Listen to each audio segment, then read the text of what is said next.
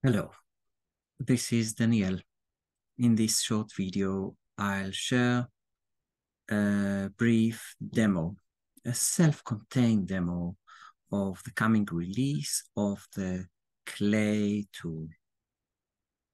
We're still looking for feedback, and in very few weeks, we'll have the official release, and then we'll have probably a similar video after a few adaptations.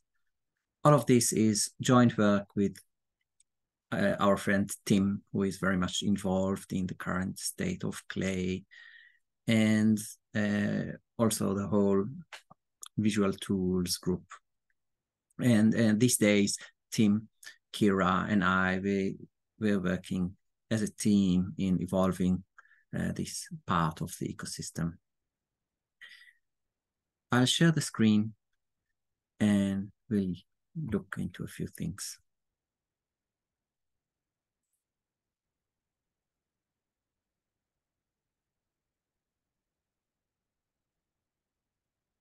So you see my screen now, and you see the browser and the terminal. And in the terminal, we'll just create a directory with a small Clojure project. That will be our demo.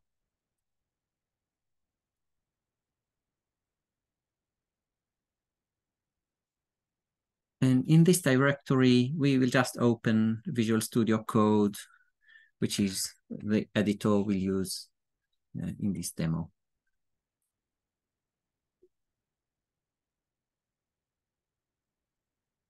So now we have VS Code open, and we can start creating stuff. And the demo folder is open, so we can create a deps.eden file, right? So let us create that.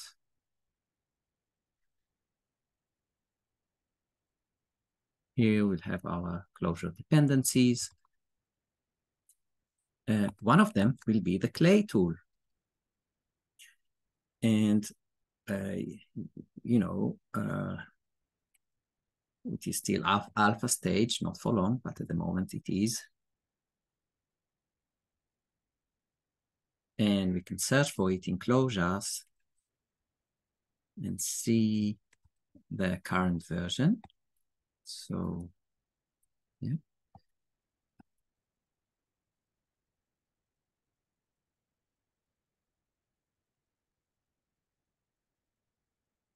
We'll add just another dependency so that our demo wouldn't be too trivial. So I'm adding this work in progress library called Nodge.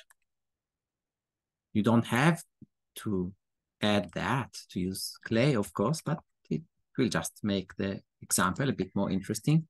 Nodge is collecting few of the relevant dependencies of the data science stack and adding some functionality on top of them. So here are the current versions of Clay and Nodge, and we can jack into a REPL. Or maybe before that, we can create some tiny Clojure source file. So let us first create a directory. Let us call it notebooks, which is where we typically put our notebooks. And here we can have our namespace. Let us call it Scratch. So here is our namespace. And let us start the REPL. So I call the jack in command of Calva, and I use the deps.eden file to jack in. And we will have a REPL running in a moment. Great. So now let us see that we can use this namespace and evaluate stuff inside, right? This is just the wonderful Calva we're using. Now, what we may do is send this REPL, this namespace. We can send this namespace to be visualized as a notebook in the Clay tool. To do that, we will use the custom REPL commands of Calva. So I have this command in this code called Calva custom REPL commands. And you see we have this menu of a few available commands. They will be available whenever you have the clay jar in your class path. Let us pick maybe this one. Make namespace as HTML. What it does is running Clay, opening the browser view of Clay and rendering the whole namespace as a notebook in the browser. And maybe that's the basic thing we do. We use a namespace as a notebook. That is what Clay is about. But we may also visualize just one form, just one Clojure form we wish to visualize, like this 1+2 we may wish to see the result of. So let us do that. So again, we can go to the custom REPL commands, and here I have another command. We can also do that through a key binding, and let us do that. So we see we just have just this value, just this form evaluated and rendered in the browser. And let us add a little bit to our namespace to make it a bit more complete. So one thing we may add is this notch library, or at least a few namespaces from there. So we may add the datasets namespace, where we just have a few datasets to play with, and maybe also the Hanami namespace for visualizing data, using a wrapper of the famous Hanami library for data visualization, which is kind of made to be compatible with the amazing tablecloth library for working with datasets. So let us play with that. And so we can evaluate yet another thing. Maybe let us add a little bit of comments into our namespace. So maybe we can have this title, intro. This will be the intro section. And in the intro, we'll have some subsection about arithmetic. And maybe another one about data sets. So we have this kind of notebook with all these things we're creating. And in the datasets, we may look into a dataset from the datasets namespace. Oh, sorry, I need to evaluate this top form, the namespace definition, so that we have these namespaces available. It takes some time to load because it is loading many dependencies, and maybe again with the Hanami alias. So now we have datasets, and we may, for example, take the famous iris dataset, and yeah, we can see that in the REPL, right? Printed by the nice printing of the TechML dataset library, but also we may send that to the browser to be visualized. So let us do that. So I'm pressing a key binding to do what I did earlier with the custom REPL command. I didn't need to go into the menu. You know, the custom REPL command has a key binding, so you can use that. And right, you see that rendered as Markdown, rendered as Markdown, then HTML in the browser. Maybe let us have another thing, which is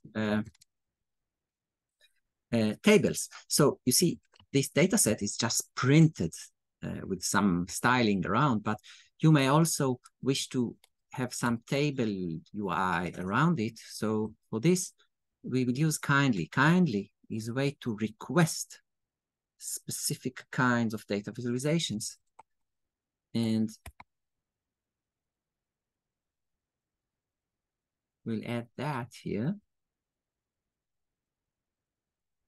So you see, you may, for example, take a value you have like this iris dataset which is recognized as a certain kind by default, but you may say, no, I wish to make it be of a different kind. So we may say kind table, and that will invoke the table view. So let us see how that looks. So you see now we have this table UI with the famous old JavaScript data tables library. So you can now sort by column and, you know, sort by different columns, and you may search for a certain value and so on. So we have this table UI. Just an example of picking a certain kind and using that. Right?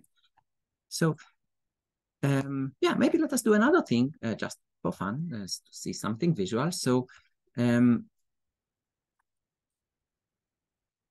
you may use your data set and apply some data visualization function to it. We may take this linear regression plot from Nodge. It is built on top of Hanami, but adds some functionality like, you know, computing the regression line. So to do that, we need to say which column is modeled by which other column, kind of the target and the feature, so to speak.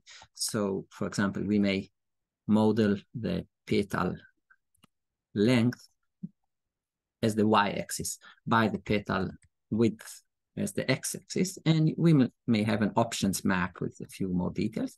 Let us send that to be visualized. Oh, sorry. Key binding for custom REPL command. Oh, and it is broken. Oh, because I forgot the iris status, right? Yeah.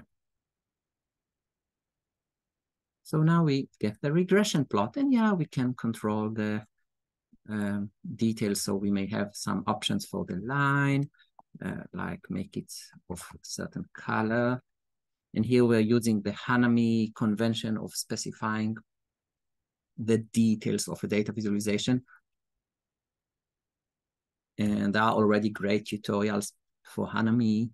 You should look up the workshop by Kira McLean explaining Hanami in detail, and maybe make it of a certain size,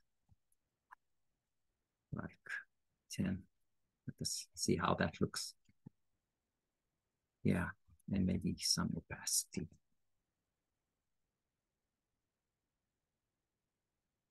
Right? Oh, and maybe also let us make the points bigger, right? Just for fun. So, yeah.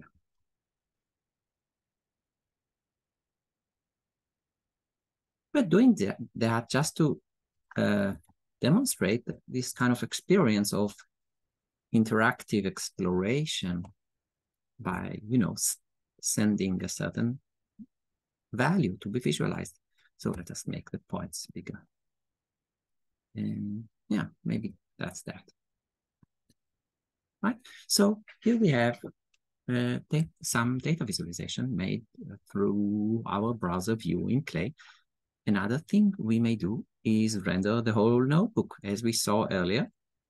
So first we maybe let us just to recall that, let us go back to the menu of custom REPL commands. Oh, sorry. Oh, here it is. So, right, we may make the namespace as HTML. So we have everything we've created here. But we may also use another command to make the namespace as Quarto, then HTML. So Quarto is this publishing tool. If you have it installed in your system, then you will have this nicely styled rendering of a namespace as HTML through Quarto. And what Quarto can also do is render a Quarto document as a Reveal.js slideshow. Let us do that. So we go to the custom REPL commands. Yeah, everything has a key binding, but let us do it through the menu. So we can ask for Reveal.js rendering. So now we have the slideshow, right? And we may kind of travel between the slides and see these things in the slideshow. everything we're creating here is saved as HTML. It is just HTML files.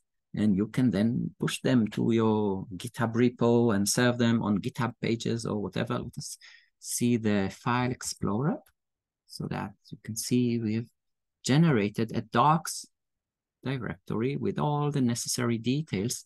And for example, we have this scratch.html file, which is your notebook that you can just push alongside the Scratch files directory. You can push that to anywhere on the web and serve it as a web page. It is just plain HTML with a little bit of JavaScript added for interactive stuff. That's it, basically. That's an overview of the current experience using Clay from within Visual Studio Code and Calva. And we're looking for your feedback, and then we'll kind of adapt and make it a bit more complete. And I'm stopping sharing the screen. And also, we have a similar Emacs setup still, which is kind of ready, but still need to be kind of wrapped in an Emacs package. And also similar IntelliJ setup. And yeah, any feedback will help. And at this time, mostly because we're kind of wishing to make things more stable. And see you soon, I hope. Take care.